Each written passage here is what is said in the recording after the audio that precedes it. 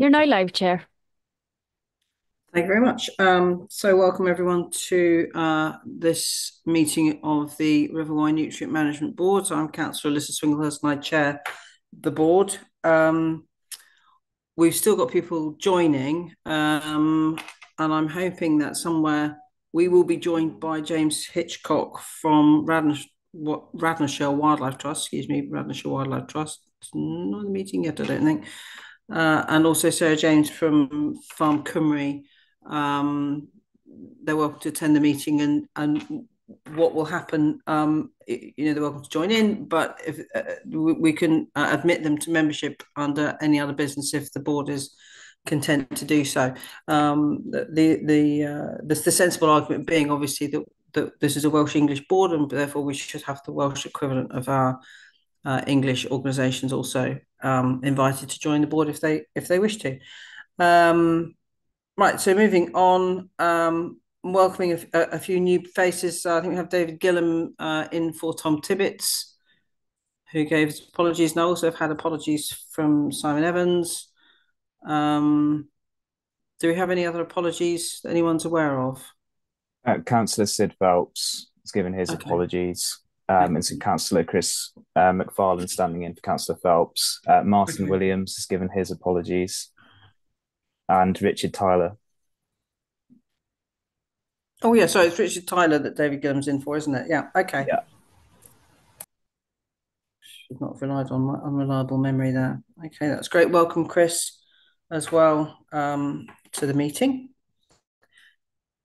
Okay, so first item underway is the note to the last meeting and any matters arising. I haven't been notified of any matters of accuracy and there's nothing that's arising that isn't elsewhere on the agenda as far as I can see. Is everyone content to note the last set of minutes as accurate? Okay, I'm not getting any objections, so we'll go with that. Thanks very much, everyone. And just as you speak, if you could just say who you are, it would be really helpful for the note taker and for any members of the public who are watching, just so that they know who's who and how it all fits together. Okay, I've got that, Claire. Thank you. Public questions. Thank you very much to those members of the public who gave us written questions in advance of the meeting and have received written answers. I'm aware of one outstanding response from NRW, which I assume will be coming on in the fullness of time. I think it was quite a complex question. So is that right, Anne? Yeah, that's right. Thanks, Alyssa. So that was the question from Christine Hugh-Jones about sort of monitoring for sort of pesticides.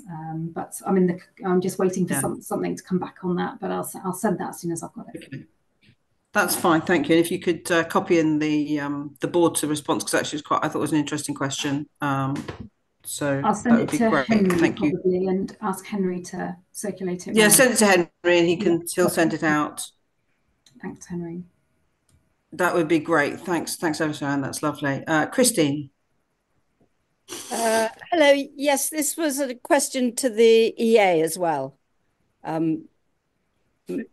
Maybe that was a bit hidden, but it was to the EA as well.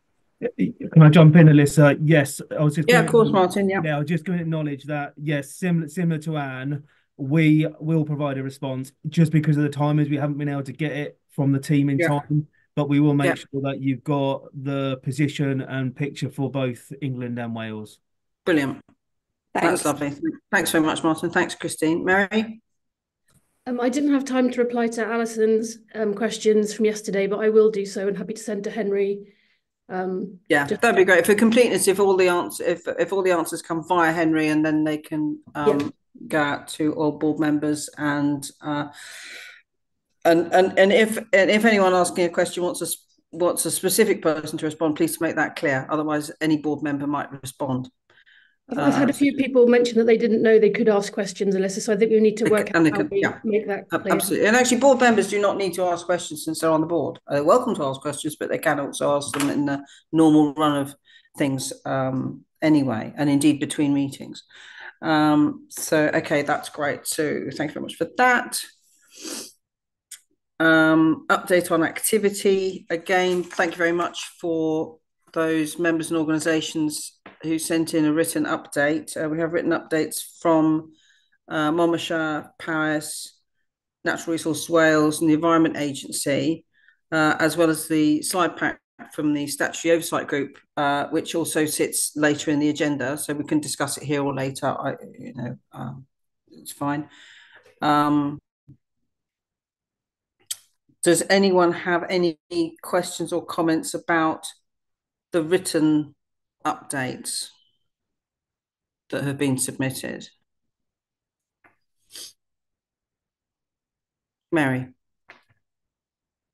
Just to say, have we got a way of saying who we're expecting written updates from, so that every meeting we know that we will be expected to read 10 documents, whatever it might be? That might be helpful.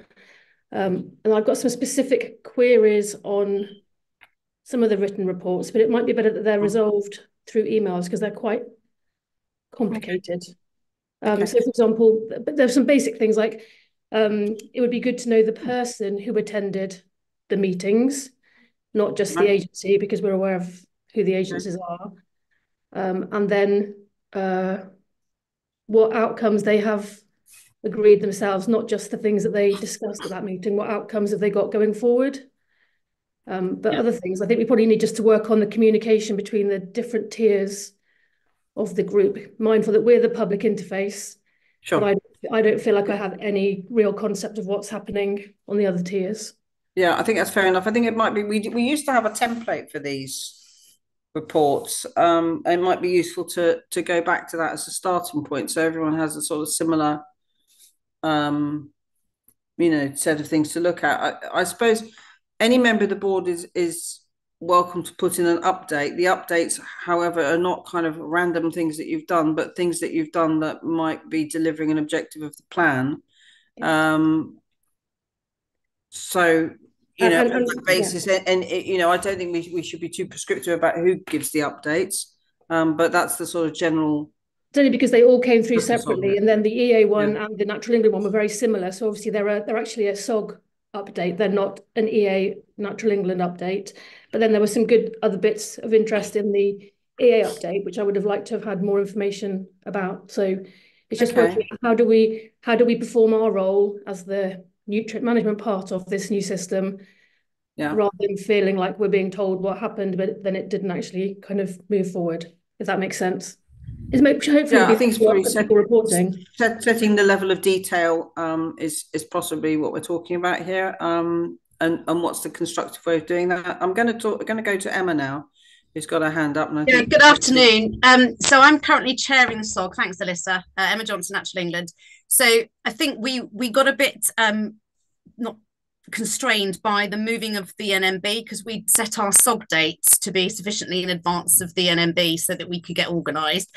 But the intention is that the NMB gets one slide pack that has all our relevant updates. It didn't quite happen as smoothly as it would have done, and because Easter in the middle and the meeting being brought forward, we didn't get the editing done in time either. But the intention is there will be one update from us, so we just hopefully you'll get into better pattern now. Okay, that's really helpful. Okay, we had to change the date because it clashed with the Catchment partnership, but there's just too many people on both to make that make any sense. I also see we have Simon in the room, who I thought wasn't going to come, so that's nice. Hi, Simon. Do you want to pipe up at this point? If you want to bring me in, I took the chance to refresh myself with the nutrient management plan this morning, and I just wanted to has it been edited since 2021? Is my question, because there seems to be figures in there that came out of the water company about 22-23 that have been included in there, but a viral roadmap hasn't gone into there.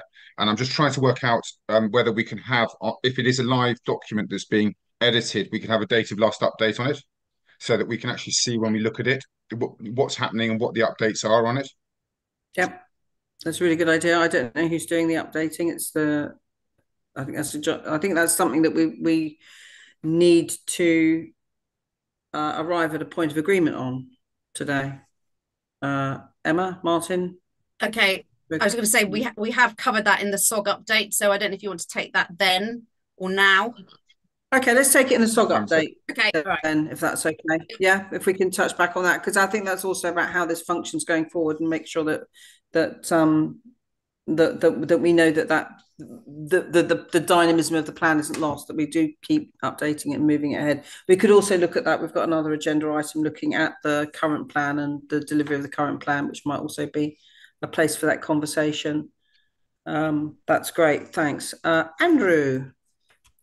Hi, I was really going to reiterate part of what Mary said. I know that it was taken last time that I said, why haven't we got proper minutes from meetings? Why don't we know who's attended?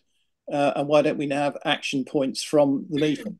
We've got comments, but we don't seem to have action points. So we don't know who's going away to do what. And we don't know who attended. I think it's important we know who attended. For the simple reason that if there's one body who isn't attending, I think we need to know about it, because we all have an obligation to give our parts to this. So I'd like to see that. I'd like to see much more formality in that respect. And I'd like to just understand, we seem to have got an enormous amount of commentary, but I don't see that we're heading towards taking Simon's point, an updated nutrient management plan. And I'd like to know what the proposal is to actually get to an updated nutrient management plan, and who's going to be doing it and who's responsible for it. And I've got one further point, which I'd like to understand more fully. Does the tag still operate, or has that been disbanded for task and finish groups? I'd like to know what that position is. And if it has been disbanded for task and finish groups, who decided that? Right, Martin, got your hand up.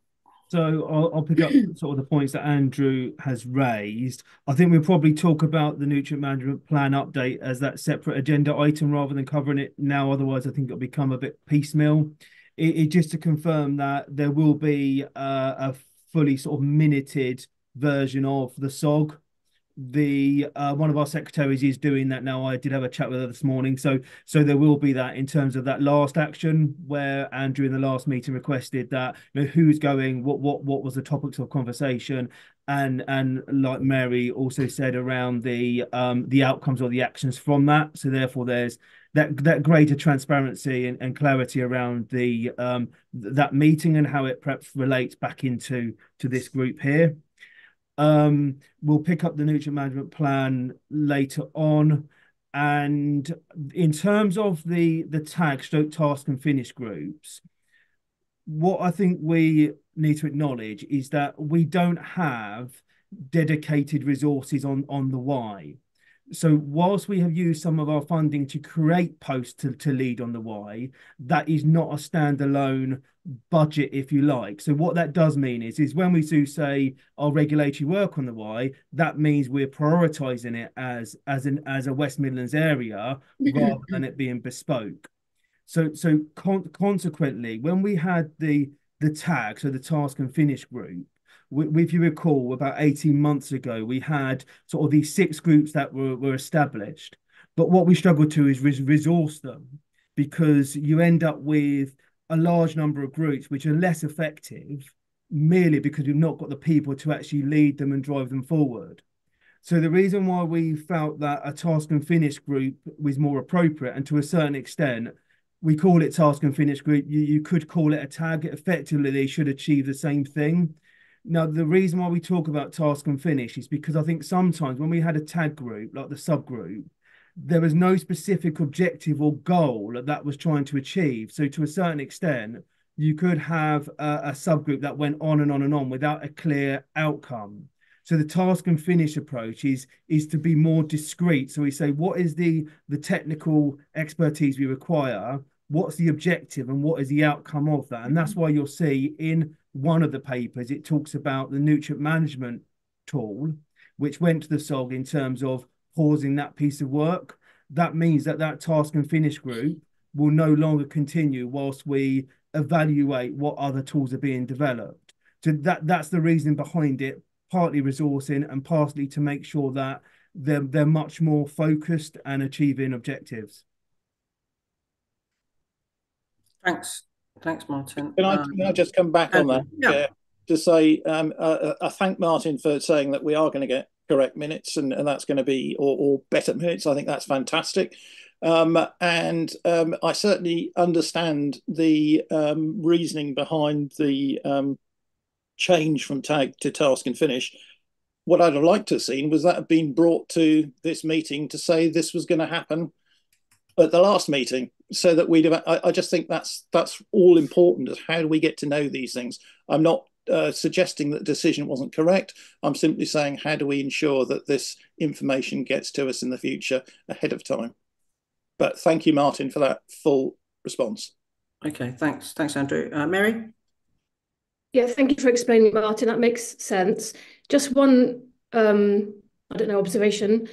Does it make sense, though, that if the agencies, if you chose a kind of list of things you think might meaningfully reduce phosphorus in the catchment, could you not then narrow those down with the expertise and the data that we already all have access to, and then pick from those actions you think will deliver the greatest or the simplest or the quickest or the most cost effective, whatever way you want to measure them, and then give those to specific peoples, either in your agencies or to the private sector, to number crunch and make certain in scientific and legal terms, so that we're not all kind of, I mean, if you do them, like the nutrient loss tool is a really good example. It was identified as a priority, and then post discussion, it turns out it's not viable.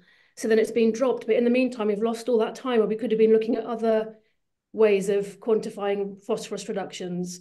Because really, that's quite a simple thing. We need to reduce the amount of phosphorus in the catchment getting into the water. And we know probably there's a pretty good range of actions that will do that. We just need to know which to put into the plan and which to facilitate quickly or slowly or whatever you want, whichever way you want to deliver the restoration. If I come back on that, Chair, yeah. I'll try and keep it brief. It's sort of, and we can perhaps take a conversation offline too. Now, the reason why we've paused the task and finish group for, say, nutrient tool is because we got relevant partners in the catchment together to make sure that decision wasn't just made by one organisation. It had to be more collaborative. Now, it's not stopped; it's paused. Because what we felt is that if we pursued it, we could either be pursuing a tool which isn't as effective as it could be once the technology or the intelligence is more advanced. But also it means that we can use our resources elsewhere.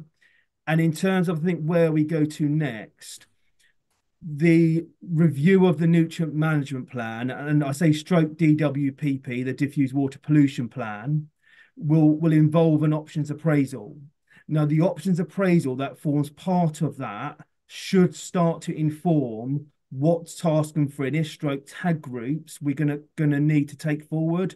So hopefully, I think what we'll see as part of this sort of process we're working through is something which is much more credible in terms of making sure we're taking the right objectives forward and having some form of prioritization in terms of outcome stroke benefit. But perhaps we can take that offline if we need to, but we can talk perhaps further when we get onto the relevant section around the nutrient management plan. Okay, thank you. I had a couple of questions. On the NRW update, bullet point 3, 8 high-risk farms have been inspected. It would be interesting to know out of how many. And I wondered if that related to the answer to the public question of inspection of 800 farms. So is it 8 of 800 farms? Or is it a subset?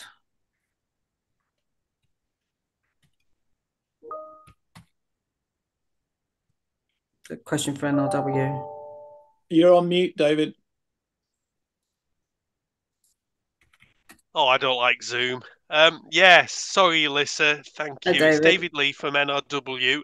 Yeah, that's 8 out of the 800. They Right, have a okay. target of visiting or inspecting 800 farms in Wales this year. They're Mhm. obviously, in effect, targeting big dairy farms. So there's not so many of those in the Y. There's a lot on the Usk, there's a lot on the Teifi and the D, and so they're just targeting those, going through the list, and that was 8 in the Y catchment dairy farms that they'd visited since Christmas. Okay, thanks, David. And then the Monmouthshire plan for rivers and oceans, as and when that kind of comes about, I'd be interested to see a copy if that could be shared. Catherine, this sounds like a good thing. Christine. Yes, I was just thinking in relation to the farms visited, there was something in the NRW reply about the pig farms visited, but I wasn't at all sure on what basis the information that everything was okay was collected, because these farms will have never had, most of them, because they were kind of came in under the radar as pig farms, they will never have had a manure management plan. So did NRW look at what was happening to the disposal of the slurry? And is NRW sort of concentrating in any way on those farms with respect to the notification procedure for farms which are not able to keep up with the new lower spreading rates in the agricultural pollution regs? Okay, so that's like a subset question rather than a comment on the agenda item that we're on at the moment, which is agenda item 3, update on activity. However, it's a good question. So if LRW could take that away and mull it over and let us know, then that would be great if that's okay. I don't expect an answer right here and now. And Captain, what I was saying to you is I'd like a copy of the Monmouthshire County Council's Rivers and Oceans plan. Just be interested to see that. I mean, other board members might be interested as well, but I know I am. I'm also going to give a verbal update from Herefordshire Council. So Herefordshire Council has now adopted the Minerals and Waste local plan. And the policies within that plan are designed to help to support delivering nutrient neutrality or betterment within the SAC. Clearly, the plan pertains to minerals and waste, not to everything. But it has taken account of the aims of other documents relating to river water quality, such as the nutrient management plan. And so there's hope that it will support the objectives of the nutrient management plan. There is a policy requirement for nutrient neutrality to be demonstrated for development proposals located within the River Wye SAC or the River Clun SAC for waste developments, as it were, so developments that fall under the plan. And that does include agriculture within policy W3, which there's an expectation that will be best practice for water protection and waste management in proportion to the development proposed and the holding on which it is located. And this is currently the subject of a pre-action letter from NFU. We have the new local plan, which is similarly, looking at policies to support the objectives of the nutrient management plan. And that's currently at Regulation 18 consultation stage. Herefordshire Council has also moved ahead with the decision to build more wetlands. and so they will be coming forward with as a way of mitigating phosphate for housing and delivering 20% betterment to the river. And it's only appropriate to note at this point that that's funded, in the end, as it were, by the purchase of phosphate credits by house builders, who are therefore paying not only for their offsetting but also for the 20% betterment for the river. The wetland at Luston, which is our first wetland, has been shortlisted for 2 industry awards and will have a official opening in May. So that's a good news thing. The Cabinet Commission is still meeting. Will continue to provide cross-border local authority cooperation, and we'll look to opportunities to increase liaison with both governments and to do, as it were, the political asking of both governments. And the Commission reserves the right to function as a scrutiny panel in relation to the works of the board. The Herefordshire Council Scrutiny Committee, the Environment and Sustainability Scrutiny Committee, specifically has had 2 sessions regarding water quality and the Nutrient Management Board. And the recommendations of this committee can be seen on the Herefordshire Council website. That there is clearly frustration with the pace of progress and a reiteration of the need to consider a WPZ water protection zone for the river. We also had a session with the Scrutiny Committee for Adult Wellbeing, who had a task and finish group looking at the potential health impacts of the intensive poultry industry. The recommendations of that committee and the executive response are on the website. I attended the 4th of the First Minister's Summits. There's a report later on this agenda about that. This was the last summit that will be chaired by Mark Drakeford. And I just wanted to say that I think he's to be commended for the determination with which he's approached the Sac River problems in Wales and the kind of political grip that's come about in these summits. And the action plan is in on this agenda item 9. And that's it for me. Has anybody else got any other updates that they would like to make verbally? Andrew. Mine's more a question, Chair. We've got updates from many parts here, but there doesn't appear to be a farming update. Surely the farming industry is equally concerned about the situation of pollution in the Wye catchment. And I'd have loved to have actually had an update as to what they're doing to start to ease the problem. I know Martin's not here, but I think we've got somebody representing farming here. I'd just like to know, could we not have an agricultural update for these meetings? I can only issue the invite. But thank you for that point. Jamie Audsley.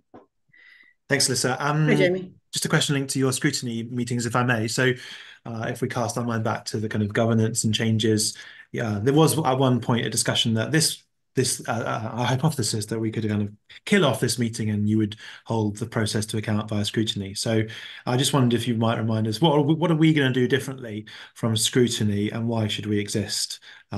Just as I get back into being part of this post-governance change approach. Yeah, but scrutiny has a completely different function to this board. Okay, so just remind us what it is and what you... This board's to oversee the delivery of a plan, and scrutiny's function is to scrutinise, like be a critical friend to the council and the council's operations and even arm's length bodies and so forth. So it's not a doing or delivering, and it has no particular oversight over delivery of a particular plan. Indeed. Great. Thank you so much. Okay. All right. Nice to see you. Sarah, hi, welcome. Hi, everyone. Sorry I was a little bit late. I'm in another meeting, so I've just skivvied into this one, so apologies.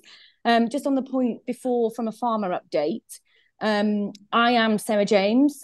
We have set up the equivalent of the Farm Herefordshire Hub, and we are going to be Farm Cymru. So I will be sitting on this board with regards to representative from the farming sector. We're not a union. We are a sustainable land management partnership. So as a farmer, we are speaking for the farmers and the actionables that can be done on farm as best practice. So once I'm up to speed, I will be able to give you an actual farmers update. But just so that you're aware, on the Welsh side of the border, there are a lot of new regulations with regards to the nutrient NVZs. There's a lot of new paperwork coming in. There's legislation that NRW are going to be enforcing and inspecting on farms. So there is a lot going on around the subject. So I will be able to update you on that as we progress. Thank you. That's great. Thanks a lot, Sarah. Catherine?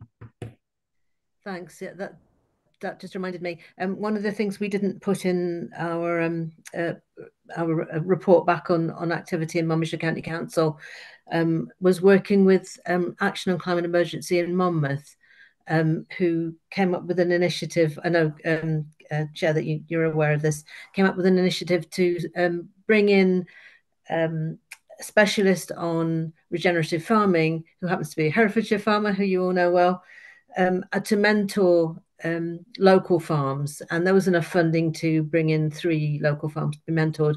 But perhaps another interesting aspect of that, which we've built up, which officers in the council working on the food partnership have picked up on, is to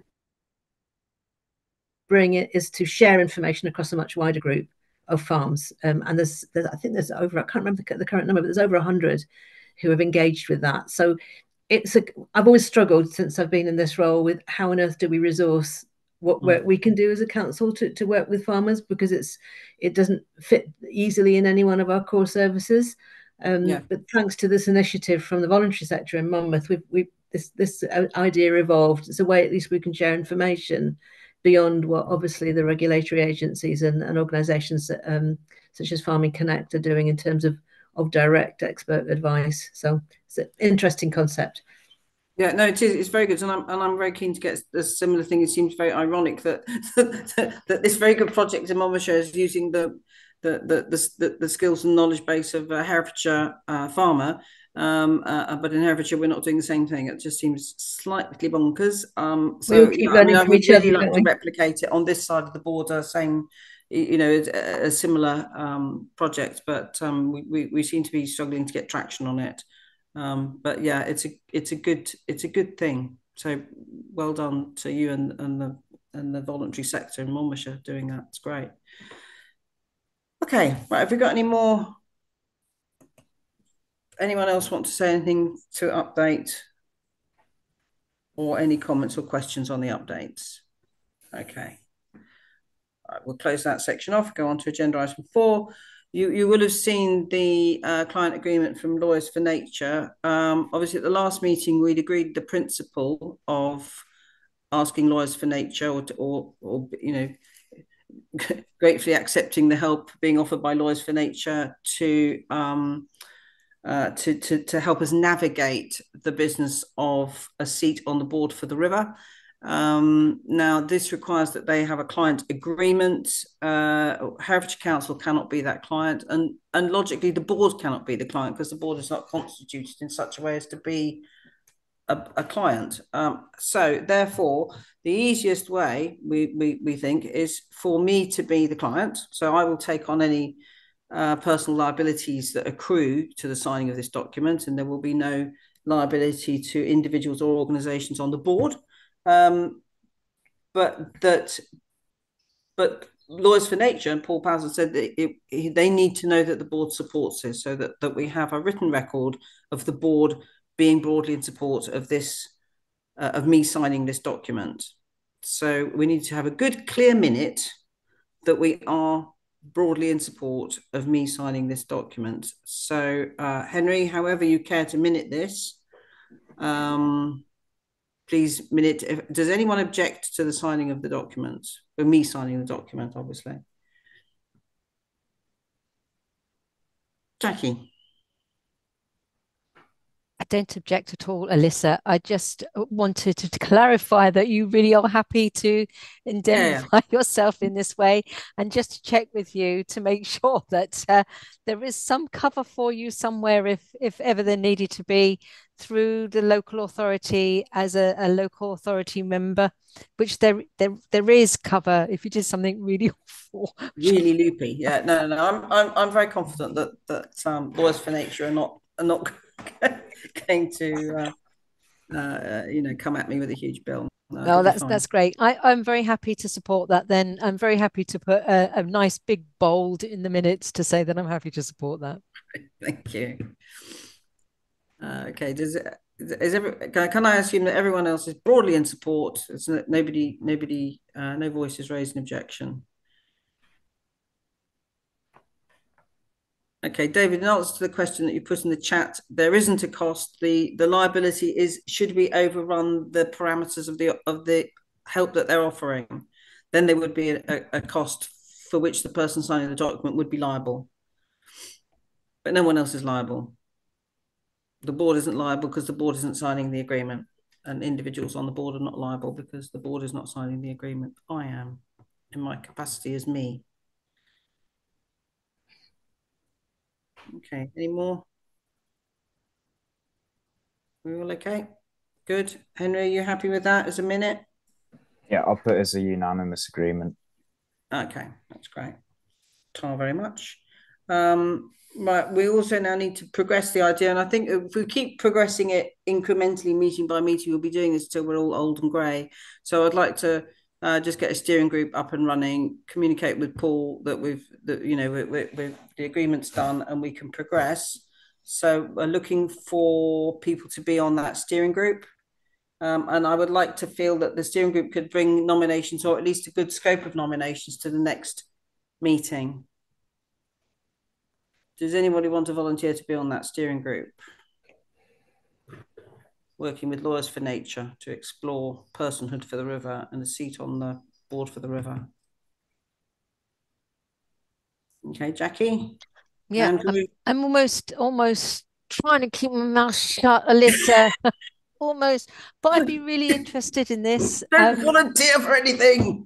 As long as I'm not going to lose any money over it, but I don't think I will. Right. But yeah, I'd be quite keen to support you on this one, having said that I support the whole process. But I'd like to see this and how they work, because I think there could be some interest in some of the other rivers as well.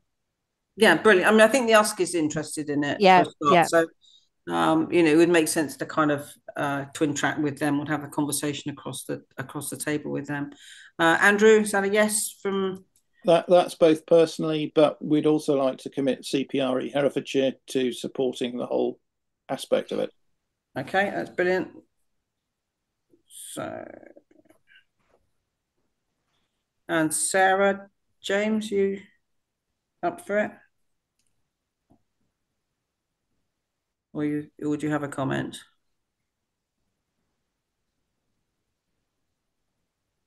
Well, let's Sorry, pressing the wrong button. That's okay. Yes, if appropriate, I think I should, try to, from a farmer's perspective, be involved in as many discussions as possible. Great. So yeah, thank you. Okay, that's great. And Christine? Yes, I think on behalf of CPRW and Friends of the Upper Wye, I'd be happy to take part in this. Okay, that's brilliant. So let's take it as that's our core group. We've got Councillor Charlton, Andrew McRobb, Sarah James, Christian Hugh Jones, and myself. Great. Brilliant. We'll take that forward once we communicate with Paul Powsand and let him know the document is signed, and that's our core group. Terrific. That's great. Okay, agenda item number 5, mitigation for housing in Powys and Monmouthshire.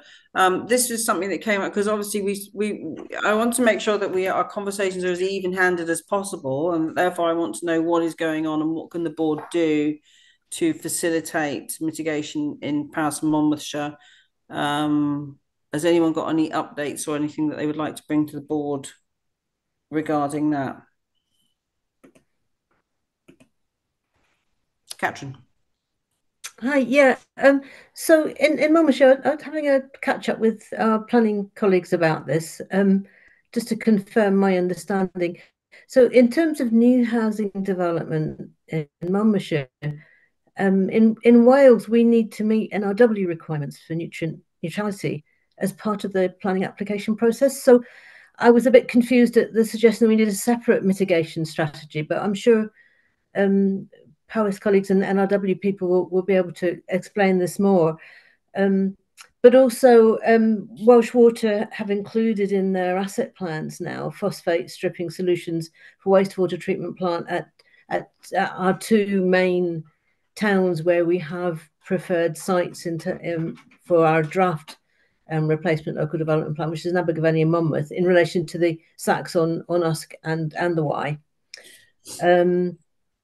Obviously, there are issues further down the Wye, but that's not within the phosphate sensitive area at the moment, closer to the Severn. So I'm not sure. And also the housing growth proposed in our draft replacement local development plan is being reviewed and accepted by NRW and Welsh Water as not having a harmful impact on watercourses. And they'll continue to assess proposals as they develop. And obviously, when you come to the point of full planning applications, there would then be habitat regulation assessment on each site in much more detail. So I don't know if that answers the question sufficiently. Yeah, well, I think it's sort of, yeah, I mean, I think we're all in slightly different boats with this, and it's just making sure that we're sighted on each other's issues, and where possible, to be able to lend a hand and support, or if there's a question or some understanding that needs to come about, or that can be explored here and now from the Welsh context, the Welsh point of view, because we're very often looked at the, because we have different issues. Our Herefordshire has a kind of perfect storm of issues around this. Yeah.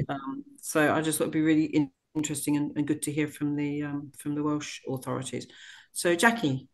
Yes, actually, I really welcome this, Alyssa, because I know we're having some very deep conversations at the moment, and Peter will be able to give you the technical data on this. I'm not so good, and we also have Ethan Hammer here as well, who is checking all this out as we go on a day-to-day basis. But from a political level, there are real frustrations around not being able to put housing developments forward. It's creating a massive problem for us. Specifically around economic development, because if we can't build houses, we can't develop our economic plans and strategies. The Marches partnership is to be signed, and I think we've got joint meetings coming up fairly soon. I'm hoping that actually will give us some impetus between understanding the different issues on each side of the border between Wales and England. But I think we have specifically, and I'm kind of washing out our dirty linen in public here, but our leader specifically lives right on the Welsh-English border in Cliro. Well, he lives in just outside Hay, really. And he said he's constantly frustrated to see housing development going on the Herefordshire side of the border, but not on the Welsh side of the border, where we desperately need housing. And one of the areas we really are concerned about is our social housing, because that's a real blight on some of our areas around that border area. So you've asked if I would share things, and I'm sharing it, but that's a real frustration for us. And I know it's a frustration as well for NRW, and I know they're supporting us and they're trying to do everything that they can to help us to move this on. But it is a massive issue, and that's the impact of the phosphates in the river. It's not just the health and the environment around the river. It's also that economic development, which is having a massive impact on us. We have asked questions of the Welsh Government. One of the questions that was posed at the meeting that the First Minister held a couple of weeks ago, which wasn't, our question wasn't read out, but we've had a response to it. We know there's work ongoing, but I do think it's important that we share that, and we just let you know what impact it's all having on all of us. I think it's an important element to put forward to the NMB. Yeah, I think so. And I think that, again, so the nutrient management plan has a strand, and we'll discuss this a bit later, but the strands of mitigation versus the what they call the fix the river strand. So I think it's really important that we keep in focus the mitigation on both sides of the border, on what the obstacles are, and where we're having successes and where we're struggling. Yeah, so and I think coming back to that mitigation as well, it's the cost of the mitigation. Yeah, the cost of that mitigation is so high. That's what's creating problems. So we might get licenses, we might get the planning permission, and then there's the mitigation bit, which is that going to be put in place? Is the money available to do that? Can we look for money elsewhere? And I think that's a good conversation maybe for us to have here. Okay, and have you got the because obviously what Hereford has done to at least create breathing space, is the wetland scheme. Yes, but that requires agreements over who's responsible for discharge and all that, and the very sort of licensing elements of it. So whether or not there's something to take from that for Powys. I think Peter's got his hand up, and I'd love him to come in here because we've had conversations around this. I can't find the button for hands up, so I'm having to do that. You're actually putting your actual hand up. I can't see it. Yeah, apologies. Yeah, I've lost the button. But no, just really, really timely. I could see sort of across England, DLUC has put a grant funding scheme together. We haven't got the equivalent yet in Wales. It would be great if we did. So I'm sort of keeping an eye. This is all this sort of learning going across the UK and England within Catchment. So what are they all doing? And they are developing mitigation strategies as local planning authorities to help development. So I know Herefordshire is certainly doing that, and it's in your update around the wetlands. And I think as local authorities across Wales, I'm looking to see what we can do. So any suggestions here is very much welcome to us. Ethan is having a look. I put it in our update. We're beginning to have a look at sort of public sector package treatments. And we think there are some potential opportunities out there. Early days of discussion at the moment going on there. We want to have a look at land drainage as well and see whether there's some solutions within that. But I'd really welcome anybody's thoughts really from the board around what extra things, or even if there's some obvious things that we ought to be looking at. I know I'm speaking for Powys, so that's in particular what I'm interested in. But I think it's what can we do in addition. Funding is going to be key here, and as I say, bring us back to where Councillor Jackie left us. I think that is critical. How do we, if we've got to put a wetland together, where are we going to raise the funding for that? That's a real biggie for me. Okay. Yeah. Okay. Thanks, Peter. Thank you very much. That's great. Mary. So I could talk about mitigation and credits and the kind of ethics and the practicality of it for weeks, but I won't. I need to say it's really interesting to get Jackie and Peter's perspective. Obviously, I go to the Welsh developers seminars as well. Peter, you see me there. And we build Border Oak, build both sides of the border. And actually, Jackie, I can build in Wales a lot more easily than I can build in Herefordshire. But what we should all be worried about is how much easier it is to build anywhere else in the United Kingdom than it is to build in the Lug and the Wye. So that is a problem because you're draining money out of your own areas, and it's jobs, it's money, it's housing, it's infrastructure, it's all those things that Jackie mentioned. We can't keep going like this. It's five years really since the moratorium was taken, and we're still no further on. Mitigation such as wetlands and septic tanks, they're expensive, they're very slow, but also it kind of embeds the idea that it's fair and right, which I don't think it is. And if we're going to say that mitigation is needed in long term, we're basically saying that the catchment is going to fail long term. We shouldn't need mitigation. We should have a thriving catchment in ecological terms that doesn't require my sector to pay you tens of millions of pounds just to be able to do my job. So there's loads of other things that you could spin around mitigation, but I would say to people, if you are going to have it, it needs to be quickly delivered and at a price point that means you're going to get the betterment. Otherwise, developers go somewhere else. It's just how it is, because it's not viable to lose money on projects and make it sustainable. The one point I think we might miss, and maybe it's an action for the group, is that Welsh Water, since the first plan in 2014, 2015, were kind of, their nose was held to the stone, and they were forced to commit to hundreds of millions of pounds of phosphorus reduction within our catchment. Now, they have delivered almost all of what they promised, with more to come. So the action the board could do is look at how much phosphorus Welsh Water have reduced. I believe it to be around about 23,000 kilograms in the last AMP alone. They're ahead of schedule, so they've basically delivered all of their upgrades they promised us. 23,000 kilograms is a huge amount. So A, it should be an action that we quantify in the plan. But in Herefordshire, for the next 10 years, we need 800 kilograms to release all of the housing. So if you look at the scale of what they've done compared to what you need, and I imagine Powys is probably going to be 200 kilograms, something like that, to meet your housing needs. The Welsh Water Company have already provided the capacity for you guys to enable your housing to go forward. And that was why they were told to do it, because they had a problem with the previous nutrient management plan. So they were asked to do this to release housing. They did it. And yet the people who got the blame and the kind of restrictions were the people who deliver housing. It doesn't make any sense. So I would say if anybody wants to have like an actual full discussion about mitigation in terms of the impact of it, whether it's sensible, whether it's affordable, what we can do. Peter, I'm happy to run through all the things that the Herefordshire builders have brought forward and explain what they've done. That's no problem at all. But I think we also need to flip the perspective that we're looking at it through.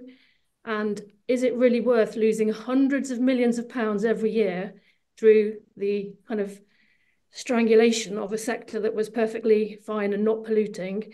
And do we look at fair share and the threshold of significance, which were two principles I was given back in 2019 by the agencies as something that would be looked at, and it's never been looked at.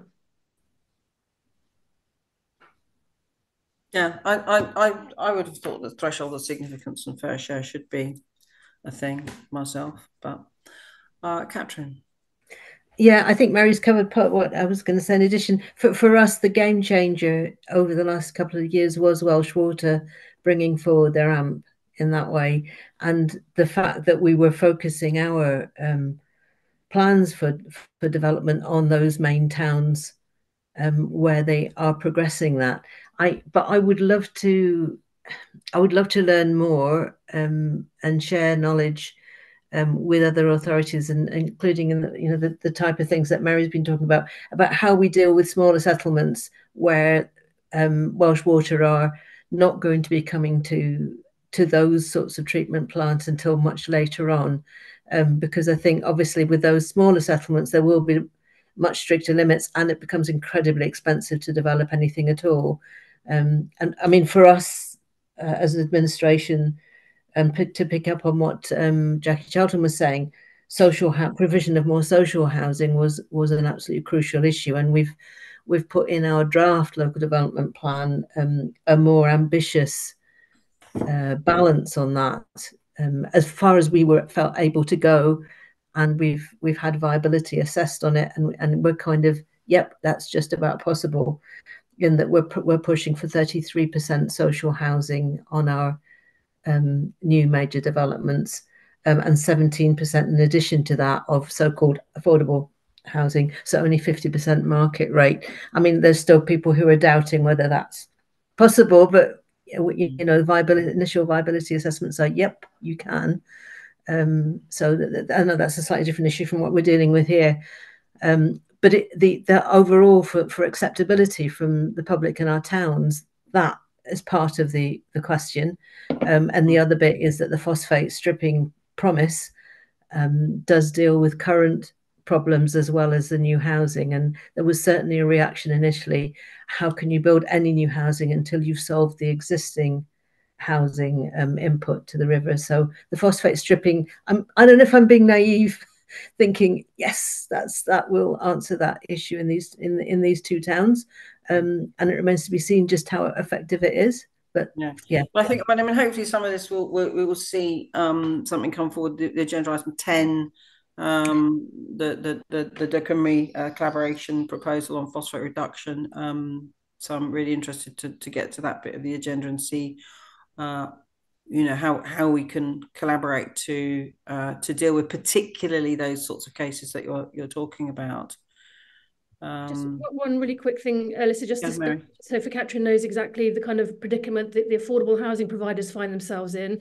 So yes, they've been caught with the kind of requirement for mitigation in Herefordshire, but they have also, because they're in the towns, primarily because that's where affordable housing is best located, they are able to kind of rely on a much lower amount of mitigation because they're working through sewage treatment works, often with permits and restricted output of phosphorus. So Leinster, for example, But the problem has been the slowness of delivery meant that a scheme that was financially viable to deliver and fully funded by Homes England in 2019 is not fully viable and funded by Homes England in 2024.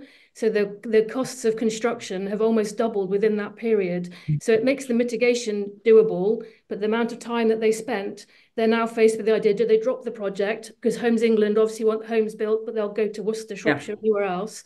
Or do they build less affordable homes? But to me, neither of those are really good answers, because 55 affordable homes in Leominster are not only needed, but they are hundreds of jobs. So the kind of mitigation isn't just the only kind of issue that you have around crediting for development, but small schemes, affordable schemes, anything onto a permit, or with a phosphate reduction that's already been implemented, to me, you guys should push it all through and let the government tell you that you shouldn't have done it. I think it's fine. Everywhere else is doing it. Okay. Thanks, Mary. Okay, that was an interesting chat about that, and so we'll probably go back into it when we get to the De Cymru piece towards the end of the agenda.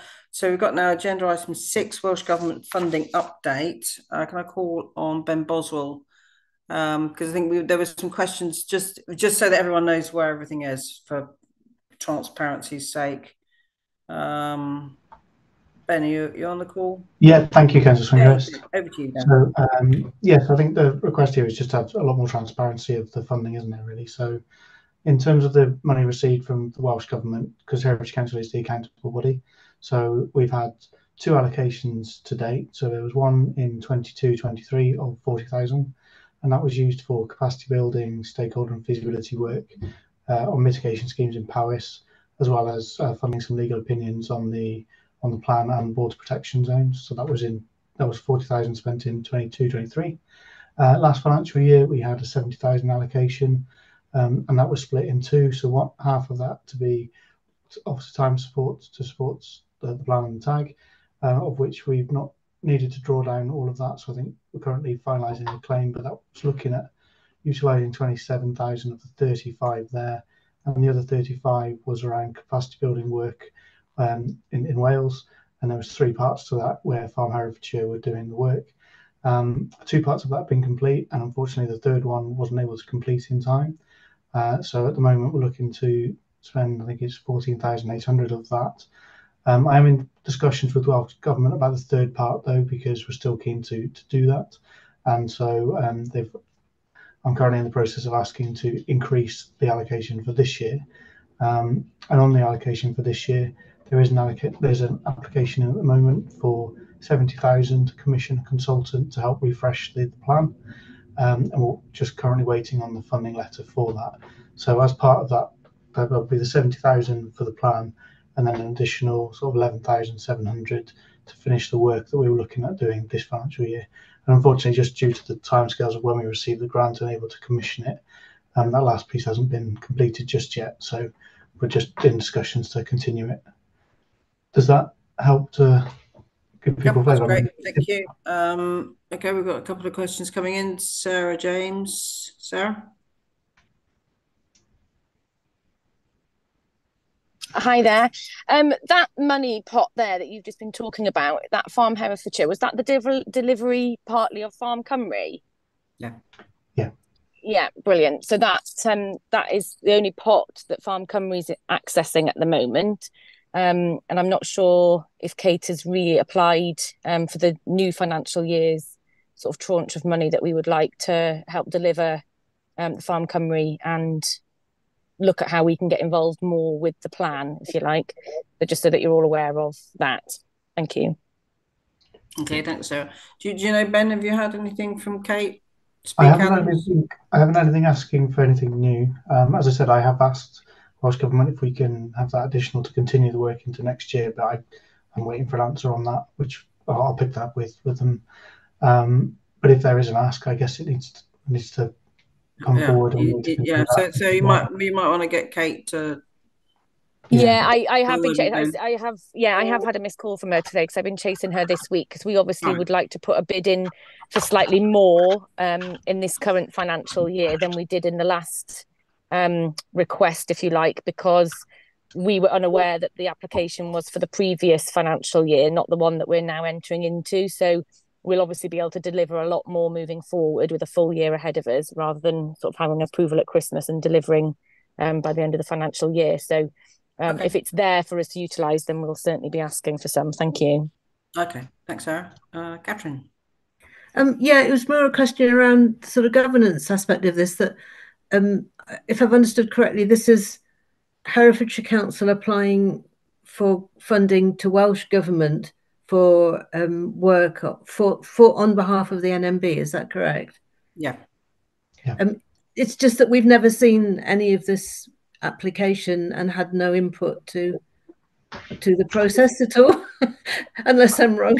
And I don't want to be difficult, but it's slightly embarrassing for us in Monmouthshire to not be able to be accountable for money spent by Welsh Government on the NMB. And also, there may be things that we could have some input to and wish to see spent. Obviously, in Monmouthshire, positive action on the water quality of the Wye done upstream is a huge benefit to us. So I'm not quibbling and saying we want the money in Monmouthshire.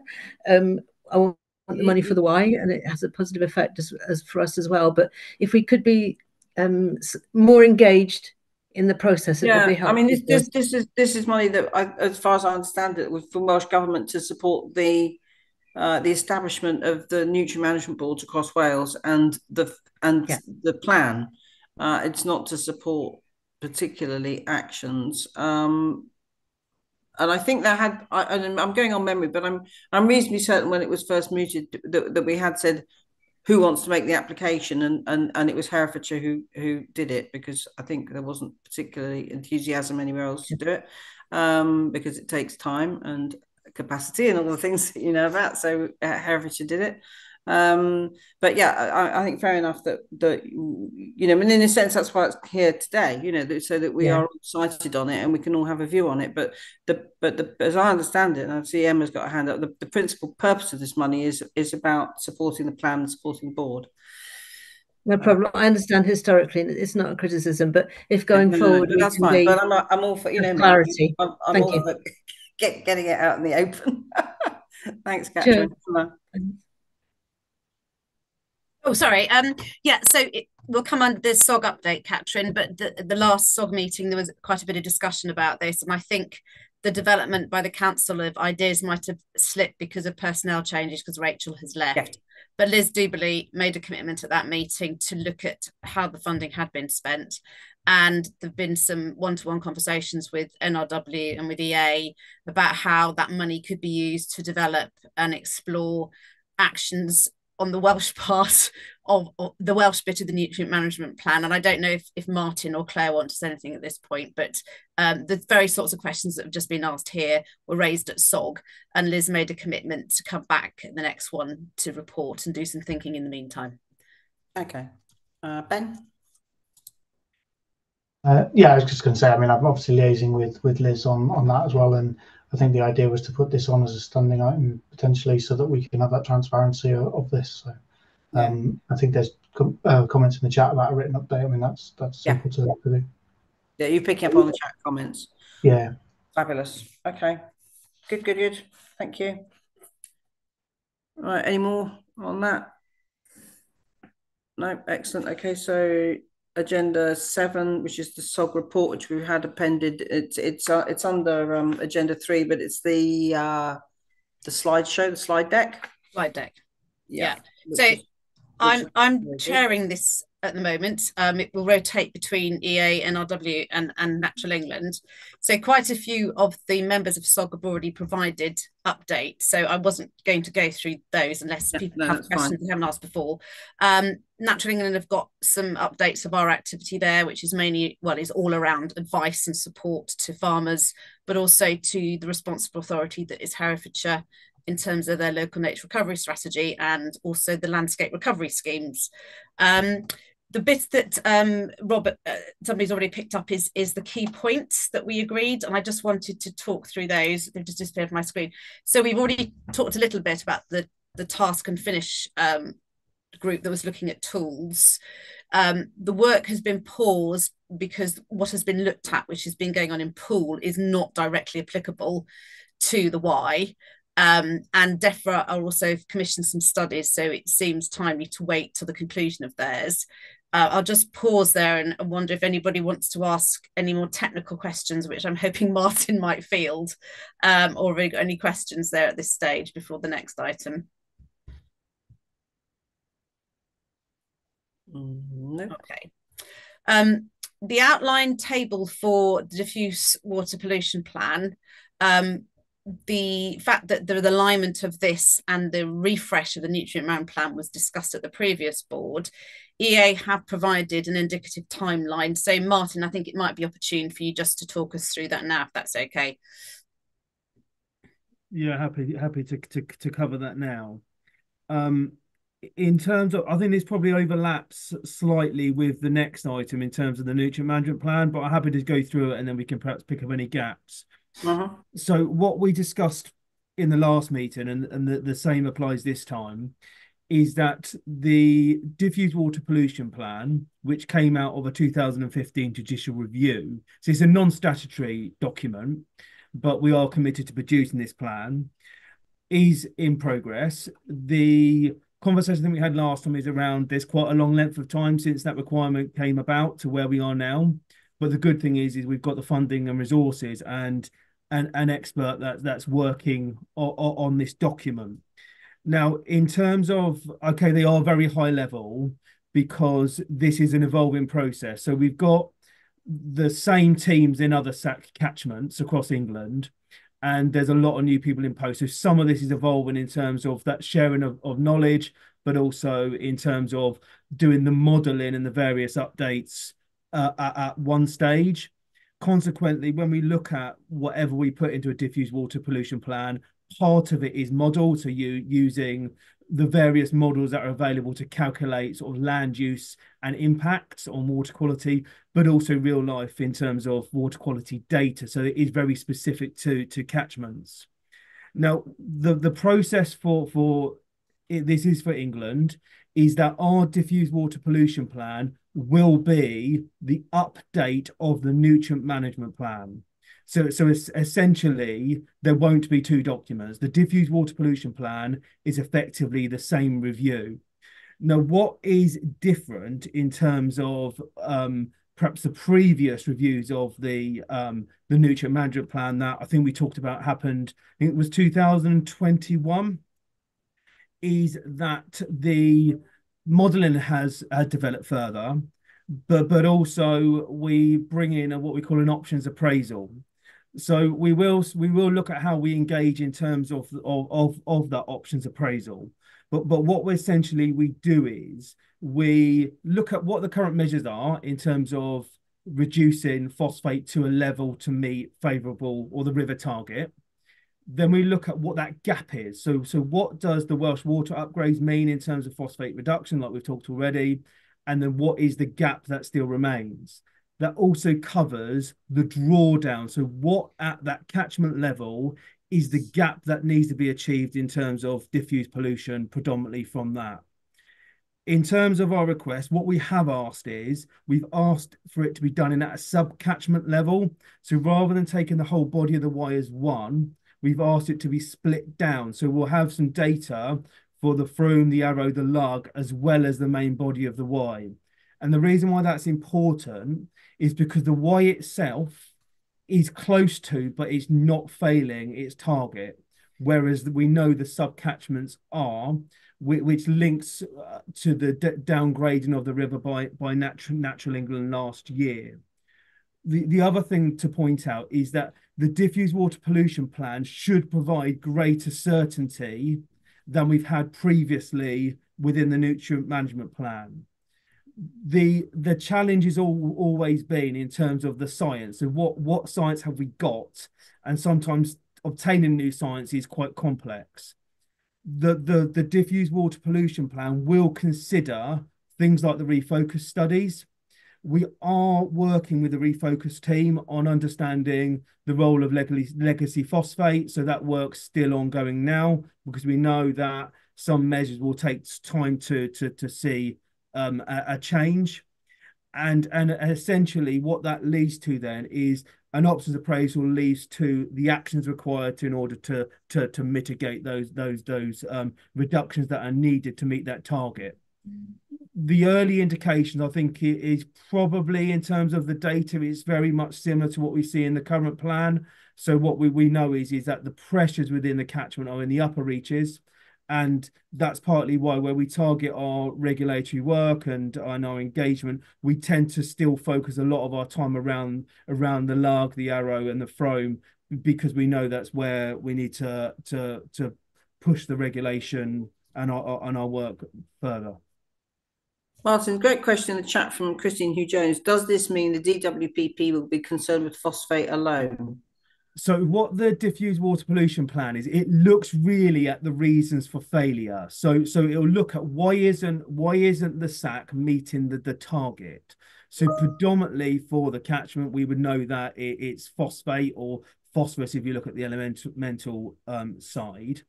The work we do within the catchment isn't just looking at P. So we will look at nutrients as a whole, and the measures that we are put in place will also look at those other nutrients. I know, Christine, you raised about biocides. It won't necessarily stray into that area of work, but that's where I think we need to understand what the current thinking is and where we are with that part of water quality monitoring. But certainly it does look at the wider nutrients, albeit main focus will be on the reasons for not achieving the target, which will be P. Okay. Also, there's a similar extension of the thought from Simon Evans. Diffuse water pollution includes condensed phosphorus, ammonia, and DIN, soil loss, pesticides, and etc., and other. And I think the answer to that is probably similar to what I just outlined. We do need to look at the synergy between the Wide Catchment Plan delivered by the Wide Catchment Partnership, and the diffuse water pollution stroke nutrient management plan. Absolutely. Because whilst we recognise one is specific to a plan, I think we need to get better at making sure that they are more holistic as documents. So we understand where that blend is together. They probably up until now, they're almost more discrete and distinct, but I think there's an element with both documents being reviewed and Simon's nodding that we try to make sure that we've got really good alignment between those documents. But Simon and I are both nodding. Fantastic. So am I.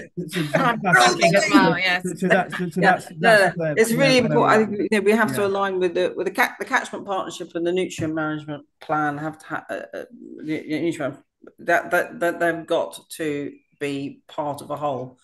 Otherwise, it just doesn't make any sense. So at some stage, just to sort of conclude, our specialist that's working on this, I will ask him to come and talk to you all. He's got the depth of perhaps some of the questions you may have in terms of knowledge. By all means, approach me outside of this, and I can ask anything technical. But I will at some stage. We'll get him to come along, and he can talk through it a bit more in terms of some of the work that we're doing and some of the outcomes we're finding. I've tried to sort of keep him away because I think it's really important that we get on with this work, and the indicative timescales I've provided. We are fairly confident that we'll meet that March time frame, but recognise it's iterative. So effectively, it will be part of that continued review rather than we produce a document and there it stops. And dare I say it again, the part of the reason has been about resources, and the good thing is we have got the resources at this point in time. Okay, that's great. Thanks, Martin. Catherine and then Simon. Simon can probably answer my question. But Simon to go first. Get the timing right. To what extent is what you're doing there on the English side of the border covered also on the Welsh side of the border? And to what extent are you liaising with NRW to make sure that it is? Basically, are we covered on both sides? Thank you. Yeah, no, that's a good point because the DWPP is an English thing, isn't it? Sure. So probably let Anne come in on the Welsh side, and on behalf of Simon, the Wide Catchment Plan is a catchment plan, so that does cross the border. So the reason why the DWPP, Diffuse Water Pollution Plan for the acronym, is specific to England because it came from a judicial review specific to England. So that's the only reason we talk about it for being in England. But the plan, but you can't. So there's not an equivalence between the DWPP and the nutrient management plan, is there? Because if the DWPP is only for England, then it cannot be the nutrient management plan. But in many catchments, you don't have two. So some catchments will have a diffused water pollution plan, but they won't have an existing nutrient management plan. So effectively, you start off with developing one plan. We have to have a plan for the river. Absolutely. Hence why we're quite keen to stress that the DWPP will be a review of the nutrient management plan for England and not a separate standalone document, because effectively it will meet the same objectives. Yeah, but it can't just be a nutrient management plan for England. The river also. No, of course not. And I think that's where Anne's going to come in and talk about the well. However you figure that out, we need to keep that in focus. Simon. I don't yet have full sight of where WCP sits in this whole process, because we've got a task of reviewing and revising the Y catchment plan to make it real, to basically determine what the quantum of the issues are, determine when the investment needs to go in, where we still need to determine the quantum, to determine in terms of outcomes the efficacy of historic projects, of existing projects, and then work out through systems mapping and through new science what extra needs to be done. That is a wider body of work that's going to report this summer. So is that going to subsume a diffuse water plan? I mean, how the timings of this just seem. I'm trying to work out what the timings of this are. Well, I think at the end of the day, some of the timings are, what they are. We can't help that, and there's never a point at which everything stops. Everything continues to roll forward. Our learning, projects, delivery, outcomes. It's a constant sort of, moving pavement of stuff. So I don't think there's any kind of perfect moment to do this. And actually, this may be as good as it gets. In other words, that it can start to fold in to the thinking of the plan, both plans simultaneously. And that to me is the acme, is that the Y Catchment Partnership Plan and the Nutrient Management Plan evolve together. There's a duplication of effort here that surely can be simplified to make it more effective. If you've got two organisations working towards the same objective, surely we can pool resources and make it better. Yeah, so this is about the authors of the Nutrient Management Plan working in close collaboration with the Y Catchment Partnership. So that those elements of the Catchment Partnership Plan that relates to the Nutrient Management Plan are one and the same, rather than duplicated, if that makes sense. Welcome that. So well, I think so. I mean, I think we're all on the same boards. We all But that's sorry to jump in. That's partly why I think we need to understand how they blend together, because quite rightly, what we're developing two things at the same time, that they are looking at different things but also similar things. And Simon, we'll have a chat when I see you next, and we'll I think that's exactly the point. And that's why my offer is around. We need to bring in our specialists to the same conversation.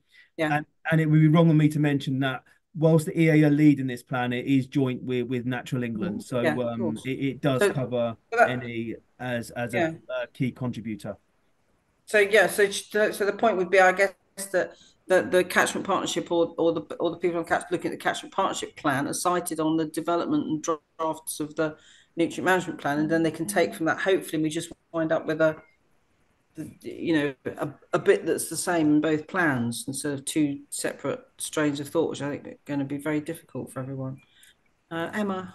Well, actually, no, I was going to kind of come on to the next bit and answer Andrew. So I suspect that Anne, Weedy and Mary might want to follow up on this point. Okay. Shall I come in and just pick up the question about the Welsh Y, or the Welsh bit of the Y?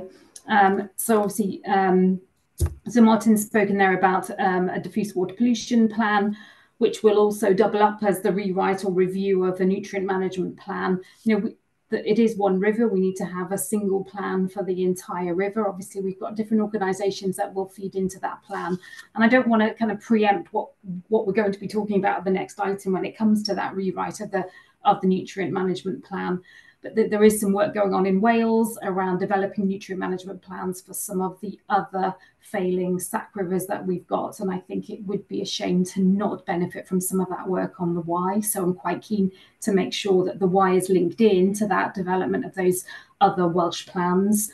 And yes, and when we have to, obviously we'll work with Martin in the EA and Emma on Natural England side to make sure we do develop that single document. But I think we're going to come on to that piece in the next item. So I don't want to preempt it.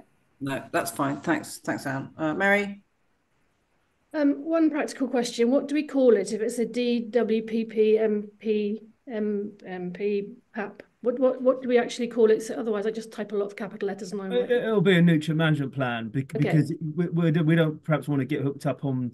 We call it DWPP because that's the name that came from the consent order, but it's a bit immaterial in terms of. I think we would probably just stick to the common terminology. Which makes sense. I was only asking Martin because obviously a diffuse water protection, water pollution plan, kind of then excludes the Welsh water side of and it's fair to say that exactly the conversation. The DWPP, the DWPP does include the Welsh water contribution, so it's not just looking at diffuse from agriculture; it's also looking at the Welsh water. Contributions and the upgrade works too. So so your legal obligation is fulfilled because you technically have a DWPP, but then that would go back to Simon's point about how does the water catchment plan sit into it? Well, surely you've got no option but to produce the DWPP. So then the water catchment plan could then absorb that into its kind of mechanisms afterwards, and then it becomes an all catchment plan, doesn't it? Because the water catchment plan is the only cross-border plan. But if the DWPP is acceptable, you could drop it into the water catchment. The Wye catchment plan deals with a load of stuff that isn't within the nutrient management plan because it's not nutrient. So there's, but that doesn't matter. It's a section. But I think the answer to this is for Martin and the team developing the nutrient management plan to be in very close collaboration with the team developing the Wye catchment. But Simon is right. The DWPP, as far as I know, has to cover other things, not just phosphorus. So it's a diffuse water pollution plan. So if you've covered those things, it's legally compliant. It can drop into the Wye catchment plan. Then you're left with the DEFRA plan, and I don't know how that would then dovetail into either of them because it's another English-centric proposal. Who knows? But just to reiterate, I mean, it probably is the next agenda item, but it worries me that because we've had such a long period of time already, what do we do with the intervening 12, 18 months? And, technically it could be continue to get worse, making the plan obsolete before we get to the point that it's adopted. So I do worry about that, but I like the idea of subcatchments, Martin. I think that's a very clever way of dividing it because people have a sense of identity with their catchment and you can kind of really get good work done because nobody wants their patch to be the bad guy. So I like that. Simon? So the only thing I would add is that a lot of these issues are holistic and interlinked. So if we are looking, for example, at algal blooms as the symptomatic issue of water quality, then the feedback loop on algal blooms is populations of ranunculus in the river, which are in part being driven by excessive high flow, but in part being limited by excessive high flows.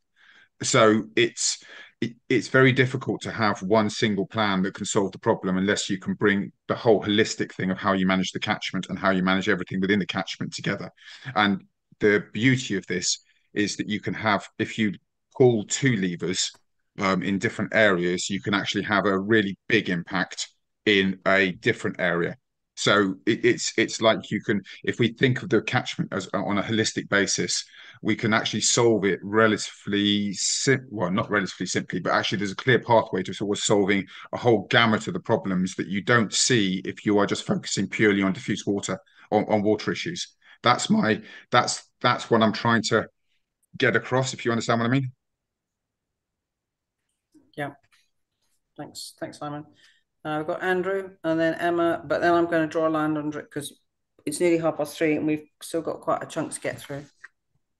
Thanks, Chair. I just wanted to add to Simon's point. It appears to me that the Catchment Partnership are doing an enormous amount of investigative work, which is way above my pay grade, and they're looking very holistically at the problem. My question, I guess, to everyone is, surely that investigative work should feed into the DWPP.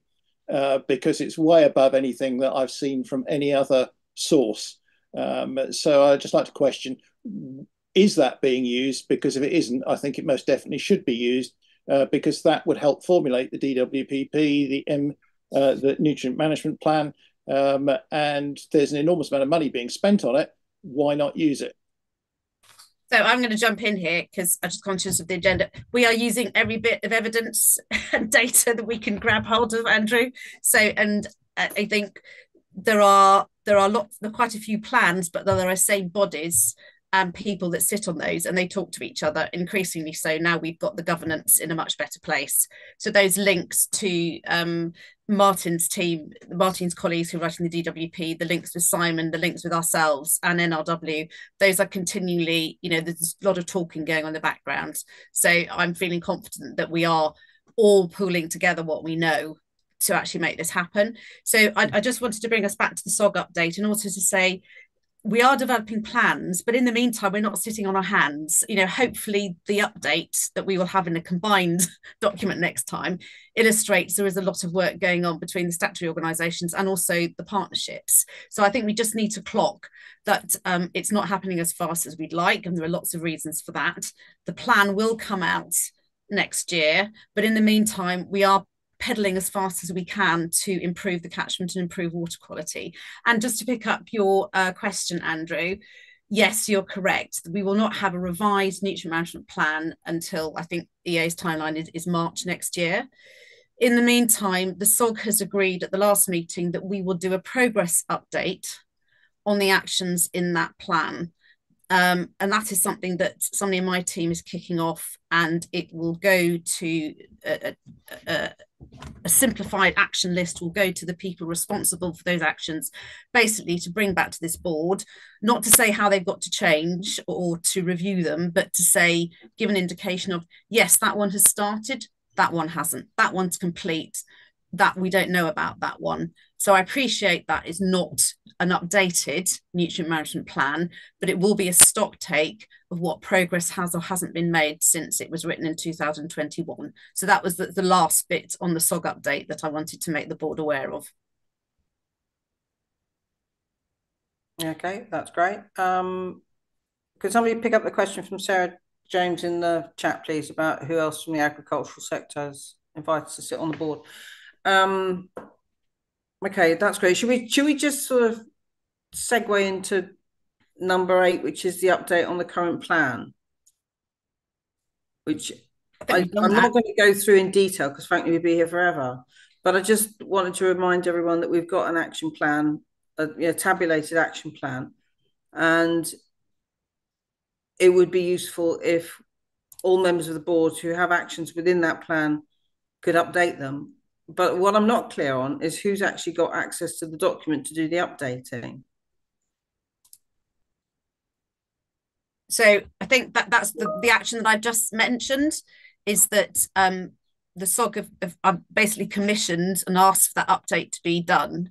So it would be. You need to. So can we ask now all members of the board who have an action within the plan? We will be sending out to you. Yeah, we will be writing out to you with a template of some sort that says, can you report on where you are with these actions? Yeah, because I think a number of them have concluded. Yeah, and could be greened off. Yeah, and likewise, whether or not there are actions, because I know we have another thing coming forward, but at the same time, we want to keep this rolling. So if you've got actions coming forward, and I know there are members of the board in the meeting today who have got actions within their organisation that will deliver on objectives of the plan, they need to go in the plan. So it's not only saying what we've got in the plan, has it happened? Have you got something that you're doing that should be in the plan? And some of those are already very, very far advanced. It's just that the plan has become a kind of thing sitting about in a dusty shelf. And we're keen that there's an update on it. Was that it would be dynamic and iterative, and therefore there needs to be a constant flow of information through it. If we can do that, I think we will see great things. Because I know there's a lot of activity going on. It's getting it all into a place where we can look at it. And then we can truly see the and I think we'd also like to use the SOG update as a means of also kind of highlighting it, because action plans can be a bit wieldy to read through, and they're not everybody's cup of tea. Well, no, exactly. Exactly. As you say, have some sort of straightforward rag rating. This is the person doing it. This is when they're going to do it by. This is why you do it. Off, and then we get a sense of the, actually that things are happening, which I think would be good for us and good for everybody else as well. And I think okay. Well, if we're basically good with that, sorry, Anne. Sorry, so just very quickly, I was just going to say, I think that light touch kind of review of where we've got up to with that, what we call the phosphate action plan, that 2021 document, will then inform what goes into that next document, which is that new nutrient management plan that we were talking about producing. Absolutely. We can't produce that without knowing where we've got to with this. And so much has moved on since 2021. Yeah, absolutely. It's kind of like a rolling start, isn't it? You can start keep going and go, oh, there's stuff that's happened and there's stuff that's still going to happen, there's stuff in the pipeline, and then they will naturally then feed into the next iteration, which I think would be really, really useful. So that's great. Okay, well, if we're all kind of already focused on that, let's not go into it again. I was going to say, this is just a thought for the plan, potentially, which is that we had this problem with post the Dutch cases about the plan as mitigation for the for housing, and that requires then the reasonable scientific certainty, which gives us a problem. And it would be, I think, probably a good idea to consider twin tracking the plan so that we've got actions with reasonable scientific certainty, and then actions that are of lesser scientific certainty, but which nevertheless should be in the plan,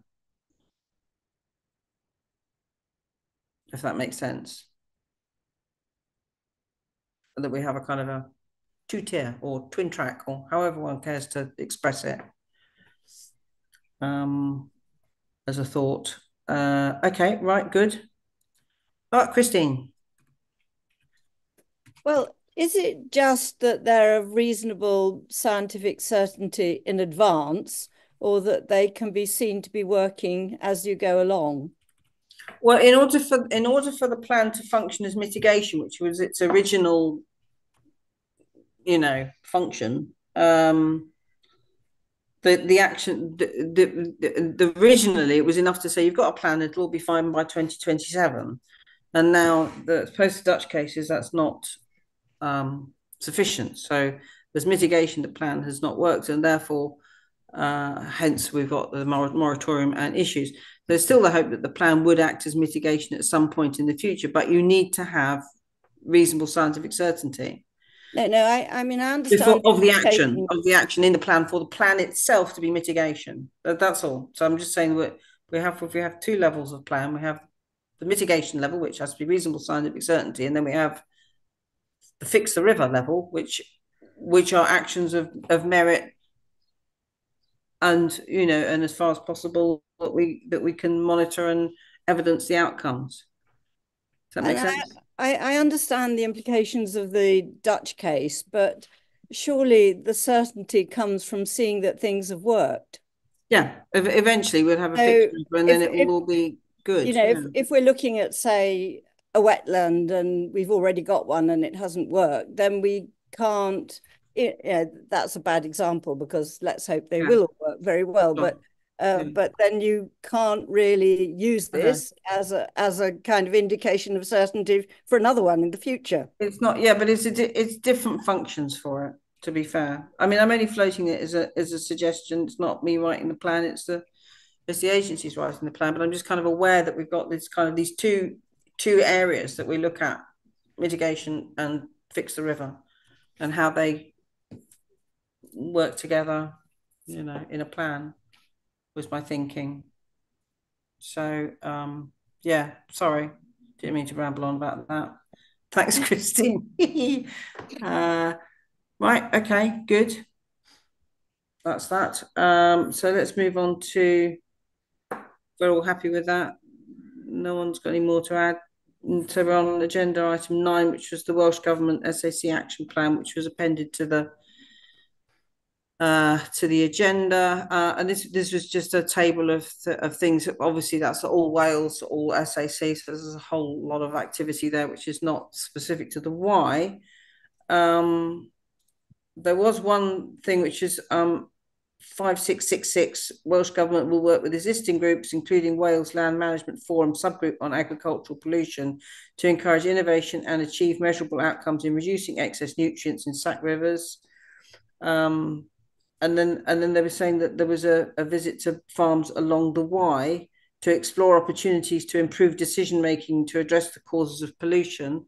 And I was just curious to know, is there any more detail about that work? And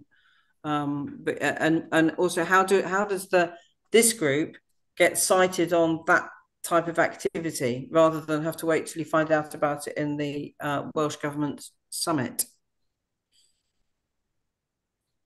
Liz, you've got your hand up.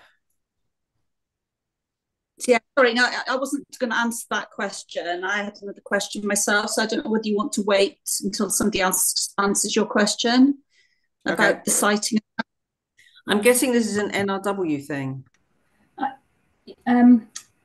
Well, it's a Welsh thing, whether it's NRW or Welsh Government, Welsh local authorities. But it is a good question, and sometimes I sit and sort of work in the ops side of NRW, and we've got some head office policy people that are speaking to Welsh Government. So sometimes I'm not fully connected to everything that's going on that all Wales level. So it is a good question, or a good point to raise, Alyssa, and I think. And I don't know whether Peter is still on the call. I know, Peter, you're quite well connected to some of those all Wales sort of sack rivers groups, and whether I wasn't aware that visit had taken place. That's what I thought. This is clearly that there's some activity happening somewhere in the Y that we're not cited on, that you're not cited on, and the board, and we should be cited on it. Yeah. So somebody somewhere over there needs to be just gently reminded that that we're a thing, and also that as your bit of NRW needs to know what some other bit is doing if it relates to your catchment. I'll take that away, Alice. Yeah, is that okay, Anne? Just to give him a sort of a gentle nudge over it and say, come on, it would help if we knew what you were up to. Yeah, I don't know either, Councillor Lisa. I don't know what that is either. Whilst I've just read it again, potentially I know that they keep a website of information, so I could probably find it if I went delving. It's also one for maybe Sarah James to have a look at. How do you make links with that forum, and what is that the Wales Land Management Management Forum subgroup? Yeah. Okay. Yeah, it's another sort of little pocket of activity that we're not entirely cited on. Yeah. Liz. Yeah, so it's just picking up, I suppose I had two questions. My second one was linked to that point, actually. Sarah, I just wondered how you were linking across to this, because I read this and it's very much Welsh Government, Farming Connect, etc., working with the unions. And I'm not quite sure where Farm Cymru and your expertise and what your dynamism you're doing actually reads across to that. So that was my second question, but that would be my first question. And I also want could somebody say what's the status now of the task and finish report on nutrient trading? Has that been published? Is that in the public domain? Because it's reported, hasn't it? But I couldn't find any reference to it. No, Peter, you're shaking your head. So it hasn't. The Welsh Government led task and finish group. I'm not on it, but Gail. I've forgotten a surname. Not the barrel. No, from Carmarthenshire. Taylor Pierce, is it? Yes. She was on that group. It's been submitted. I think the changeover in First Ministers has held it back, so we're all waiting to hear. Okay, that's great. We're going to have sight to that. But the first question linked to what Alice was saying about this link between Farm Cymru and the Welsh Government action planning. So yeah, I think to be fair to Sarah, Farm Cymru is a new, it's just finding its feet. So, but it's very useful for them to connect up with other groups, and I think that would be probably part of the work going forward. Sarah. Yeah, I suppose my mission by the end of the year is to be on everything and just be death by committee and meeting. It's but I think it is joining everything up. I think this I've already been involved sort of within my own capacity of my own time to be as involved as much as I possibly can in different things to do with the river and the sector. And it concerns me greatly that I'm kind of the only representative of the agricultural sector sat on this meeting that I can tell from today. And I just sort of Farm Cymru has been born from my personal frustration as a farmer and a free range egg producer that the industry doesn't seem to have a voice or a sensible conversation channel, shall we say, with everybody else. And the unions, by default, I don't think are doing a good enough job for the industry and the sector in particular. To be part of these conversations in a non-political but an action-based way with an action-based outcome, because I think a lot of the conversations that I've been involved with on the sidelines so far are fantastically ambitious, fantastic that those conversations are happening, but the actual actionable outcomes might not be coming to fruition because nobody's engaging properly from the agricultural sector to say, well, yes, that would work, that's not going to work, the barriers to that moving forward are this, this and this. And I think Farm Cymru is the link that's been missing to make sure this action can happen and happens quicker. Because I think there's a lot of talking, there's a lot of good things being said or being proposed. But I think because our sector is not engaging properly, it's becoming a brick wall rather than a channel to move forward. And I think that's my frustration. So I'm hoping that Farm Cymru will become that sensible conversation conduit to actually make things happen rather than come to it from a political stance or have a negative conversational point on it, and be more engaging with everybody involved with the river. So that's the lobbyists, those that are trying to do for their sort of side of the story. I've got really good connections with the Friends of the Upper Wye. I've been talking to them for a long time now. So I think it's about that engagement that perhaps hasn't been happening until now. And we are brand new, but I am going to move very quickly this year. And just so everybody's aware, I do work for the CLA 3 days a week. So I will be going back to them now and asking why and who was supposed to be at this meeting and why they weren't present. So I think there's a lot of conversation to be had internally within the farming sector to make sure people are taking this seriously and actually coming to the table with a helpful sort of viewpoint rather than a politicised one. So that's where I stand. Thank you. Okay, thanks very much, Sarah. That's brilliant, and it's great that you've taken this on. Really, it's fabulous, and we do, we do have on the board the NFU CLA Farm Herefordshire. So and yeah, it's just getting them more involved, I think, because nothing's going to move forward without the land management ownership actually committing to doing the actions that we're all talking about. I think we can all agree on that, actually. Yeah. So I'm here to try and mitigate some frustrations, I think. Because they all sit at the table for Farm Cymru. So we are a sustainable land managed partnership and all the stakeholders are invited to sit at our table to be part of that conversation. But we are going to be pushing hard now to move things forward in a quicker manner and more actionable best practice like Farm Herefordshire has. We very much welcome your input. No, well, thank you very much. Thanks, Sarah. Okay, right. So should we go on now to agenda item number 10? I'm going to ask who from the Cymru is going to speak to this. I'm happy, Dan. All right. Okay. So Dan. Hi there. Yes, I'm Dan Humphreys, Dŵr Cymru. I'm in covering Jenny Grubb. She had a baby back in January, so I'm in her role currently. So we basically kind of gave a commitment last year to try and release data and details of potential sites where we will be doing schemes in AMP8. So that's our investment cycle 2025 to 2030.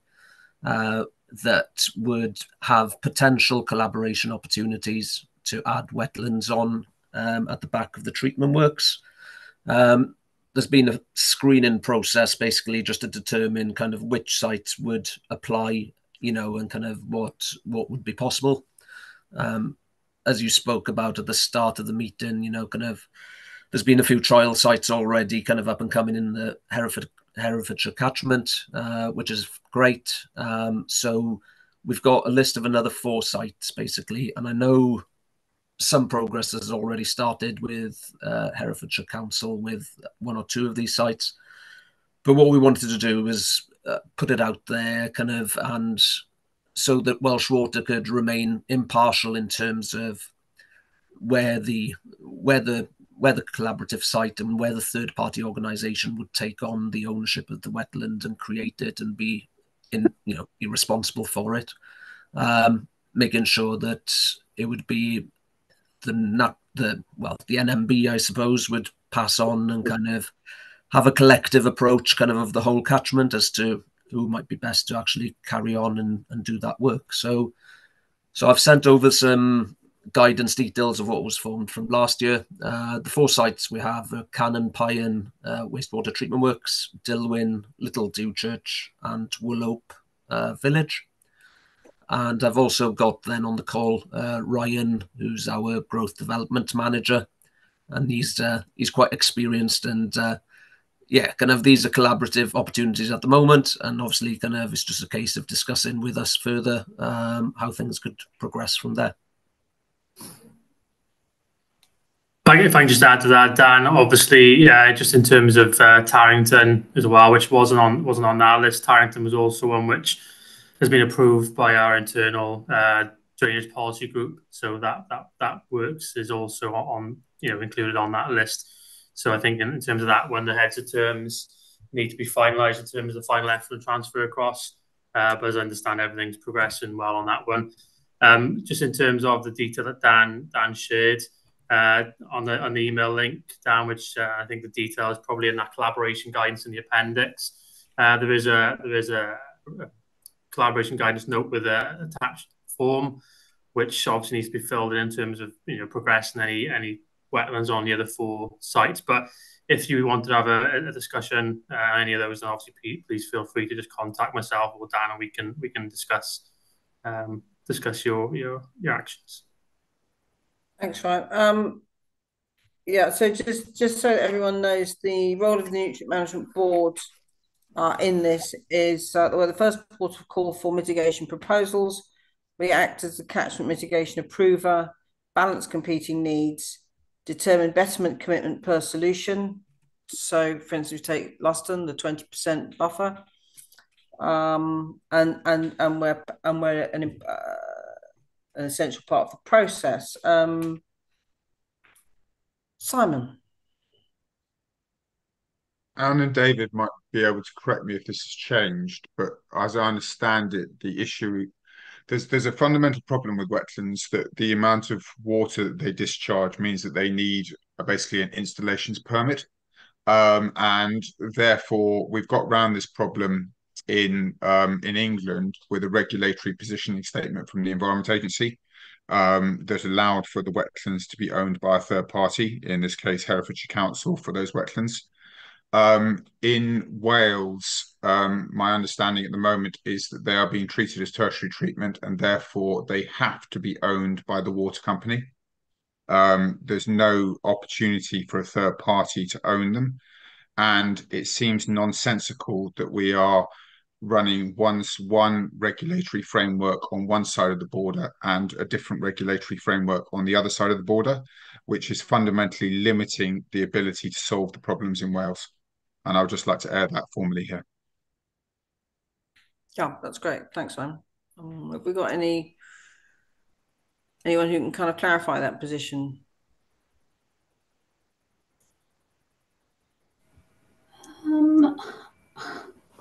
I think even if it's a third party ownership, Simon, that wouldn't remove the requirement for a permit, I don't think. So I need to go back and have a reread of the policy, the NRW policy, Simon. I've not read it for a while. The point here is that it would have been very difficult for a third party to own it in England because of the permit. And the situation was resolved by a regulatory positioning statement being developed that the permit would not be applied provided that X, Y, Z, and M were met and were monitored.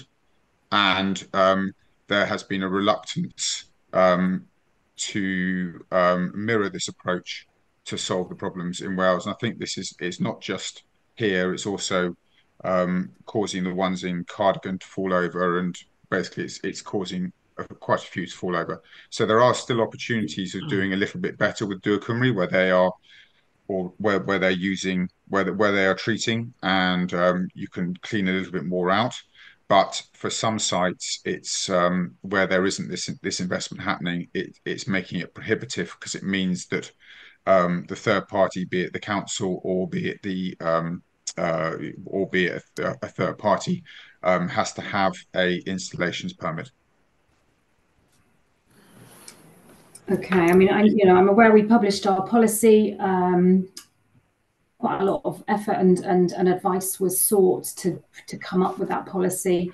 I'm going to have to take that away, Simon, just to see whether or not there's any consideration of following a similar route that the Environment Agency's followed.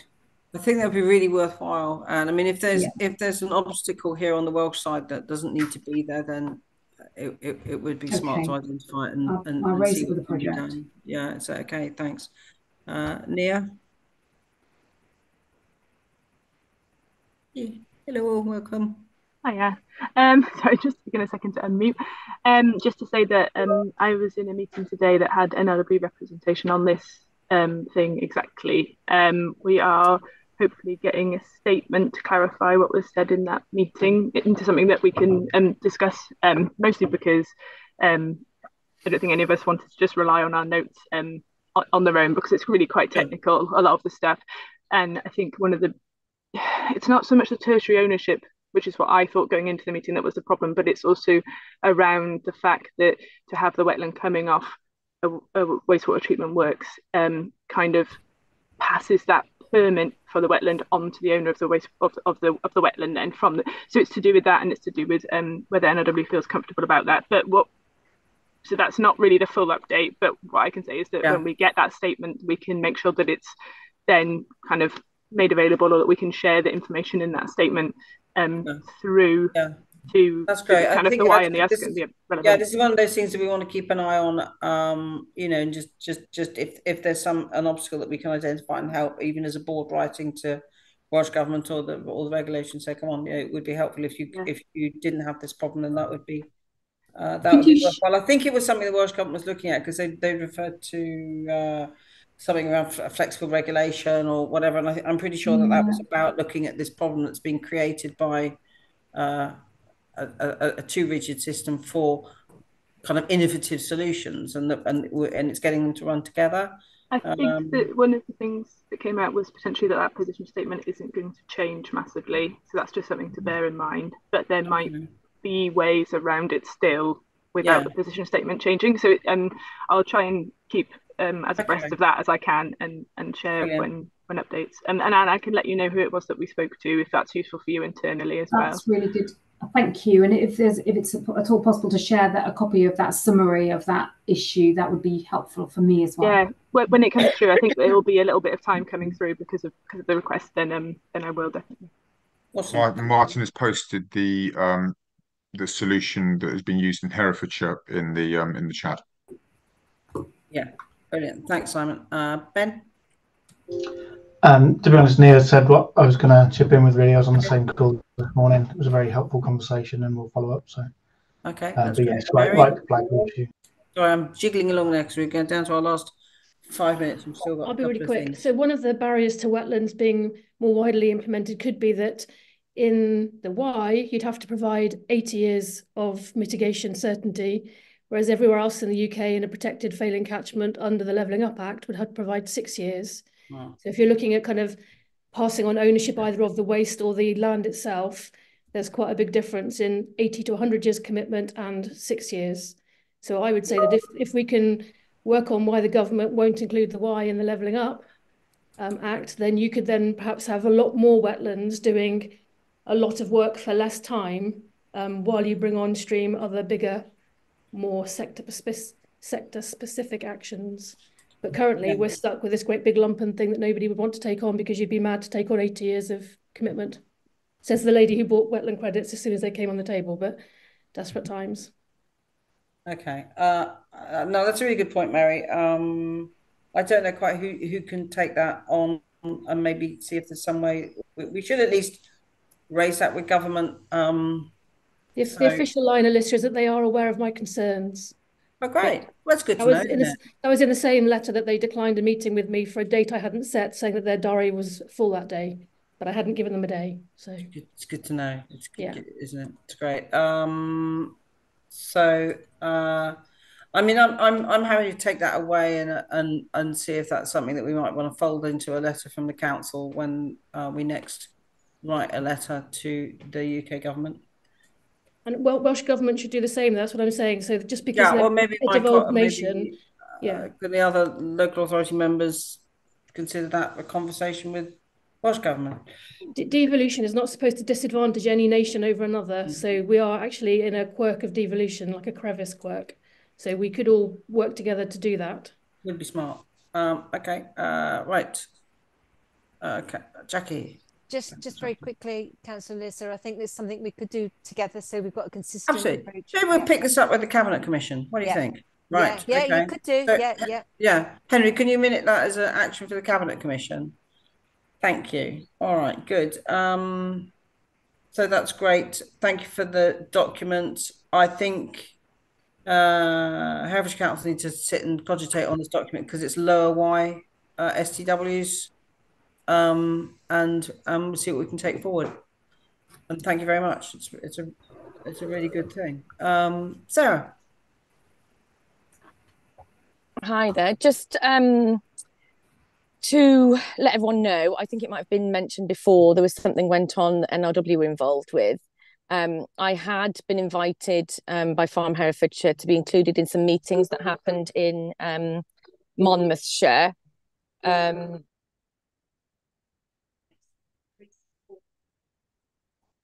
I think she might have dropped off.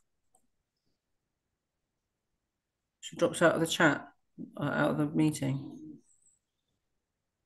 Oop. Well, there we go. Shall we move on and then hope she reappears? Any signs? No? Okay. I'm going to move on, but when Sarah comes back in, she can pick up. Oh, actually, before we move on, does Welsh Water need anything from the board right now this minute, or is this just letting us know where we sit in the process? Sorry, apologies. Oh, sorry, you're back. Hi, sorry.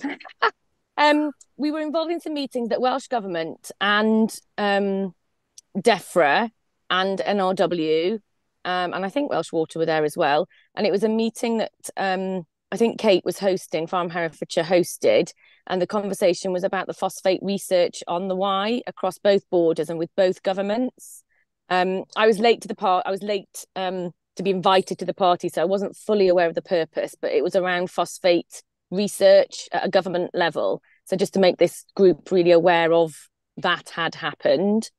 They were in Herefordshire and in Monmouthshire with farm visits and talking about soils, and the outcome is to have a phosphate research done at government level, but I'm not sure, nobody seemed to have the money to pay for it, but there was a lot of scientific talk about it and how we can move forward and mitigate some of the agricultural sector's contribution, shall we say.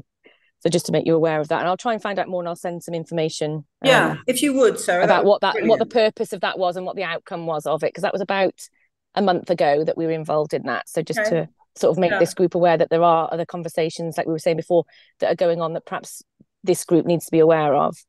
That's very helpful. Thanks, Sarah, because you're right. Sometimes it is just a communications. It can only help. Yeah. I'll find out more and I'll let you know what that was and who's to report back on. Like you say, the siloed working of each department, not sort of marrying up that's involved in what we're doing as well. So I'll find out more and let you know. Okay, that's brilliant. Right, so everyone's now deserting us because we're running over time. Agenda item 11, DEFRA plan for the Y. There isn't one so far. We wait with bated breath. If I was holding my breath, I'd go blue and get cyanosis and die. So there we go. It's still somewhere. It's urgent, of course. It's somewhere in a pipe somewhere. God knows. Andrew. Jamie, anybody? I just wanted to pick up on one point here, and it is pertinent to the fact that we haven't got a DEFRA plan. I come from a commercial background, and if I was facing a crisis of what I consider to be the Y catchment, we would take really quick action on many things. I've closed factories, I've made people redundant, I've done all sorts of actions because the success of the business long term is being put in jeopardy. Now, I appreciate that probably is not the way of government or the agencies that we've got, but that's the reality of the commercial world. And the second aspect of that, which I think we could apply, is that if we were looking at something that had a crisis 18 months down the track, or we were waiting for a plan 18 months down the track, we would set up a task and finish group to look at how we could speed things up. We wouldn't accept that we couldn't bring these dates forward. And I'd just like to leave that open to everyone. I'm sure the agencies won't like it, but that's what happens in the commercial world. We wouldn't accept that things couldn't be done until next spring, summer. We would get an emergency group together to say, how can we bring these things forward? And I'd just like to leave that for everyone to cogitate. Yeah, fair point. I mean, I think to be fair to the agencies who've been on the call, that they are not the people writing the plan. From the answers to the public questions, it would seem to me to be that's the case. I think that there may be. I mean, I'm perfectly willing as chair of the Nutrient Management Board, if it is the will of the Nutrient Management Board, to write to DEFRA, and tell them to, get themselves organised. And get the plan to us, if that is the will of the board. Well, it's not just that plan, but it's the DWPP. It's everything. How do we speed well, the this? DWPP sits with we've got a timeline for that. We know when that's happening. Elissa, I think you're missing my point. That's the thing. That this plan, the DEFRA plan, is 8 months overdue. I agree, but you're missing my point. The DWPP is 12 to 18 months out, and I would find that unacceptable. How can we speed that up? What help? Well, you'd have to ask the agencies who are writing it that question. Well, that's why I've just asked the question. I'd say you had to find a magic wand. There we go. And it's a political decision to do with resources that we locally do not have any control over, and very little influence. Well, we do have influence because we can complain. And the board can, yes, absolutely. Okay, so here's the agencies. Is it the will of the board that the board writes to DEFRA? There's a DEFRA in both instances, isn't it, Emma? To say not only could they get and possibly Welsh government as well, plan, but also and government, because I think ensure that you have the right resources to expedite the DWPP. But it's possibly, I don't know if Anne's on the call, but I think NRW are probably in a similar position. The Welsh government as well. Yeah, it can only help your guys' position if the board have asked for more resources and a shorter time frame, can't it? So there's no harm asking, even if the answer is no, we don't have a magic wand. I would feel more comfortable, especially with people looking back on what the board was doing, to write to DEFRA, even to write to the SOG and to Welsh Government to say that we would accept, that we expect a shorter time frame, more urgency, and in the interim, an emergency special measures position where certain things can't happen while we're waiting for the plans, which, bearing in mind the plans will bring forward actions, we then have to deliver the actions, which will be another set of years down the line. So I agree, as a board member, I would feel more comfortable to have asked the question and be turned down than not to have asked the question. And I feel it supports the agencies, not undermines them. No, I don't feel undermined at all. I understand people's frustrations. Right. So to write to the Welsh and UK government to properly resource the agencies to develop. To express the board's concern, Alyssa, so not just ask for resources. We've done it before, but we need to say we've been told the length of the time frame. We need to express concern, disappointment, and if you want, abject fury. Okay. But I'm happy to take particular wordings if you want to email them to me after the meeting. And just going to say now, has anyone got an objection to this as a course of action? Speak now. Good. Jamie. I just, sorry, this was going to be what was kind of be said. I mean, my two penneth worth would be to lead with the specific disappointment about the plan not being delivered. The rest you could, communicate. I think, we're all well aware, there's a sensitivity, but leading officials publicly now communicate they haven't got the resource. So as is comfortable for colleagues. But yes, that would be great to do. I would suggest that you press release it through the council's communications. And then it's on the record, isn't it? Job done. Thank you. Okay. Good, fine. Thanks, Jamie. Catherine? I love that. Yeah, absolutely. Everything that Mary said and Jamie then. And you could use the fact that there are new secretaries of state or new minister in Wales and new secretary of state relevant to, I know it's not that new secretary of state, but compared to the last major conversation and promise about it. So in both cases, the fact that the new introduce us as this cross-border multi-agency group and our determination to achieve something. So that would be really worth doing. Thank you. Okay, that's all right. I will draft something in. If anyone's got any particular words, phrases, or inspiration, please feel free to email it to me so that I can include it. Right, awesome. Any other business? We did have a note from the last meeting to elect the Radnorshire Wildlife Trust and Farm Cymru. Sarah's been with us. Woohoo! Thanks very much for being here. Do we have Radnorshire Wildlife Trust? Is James in the meeting? I can't see because it's on.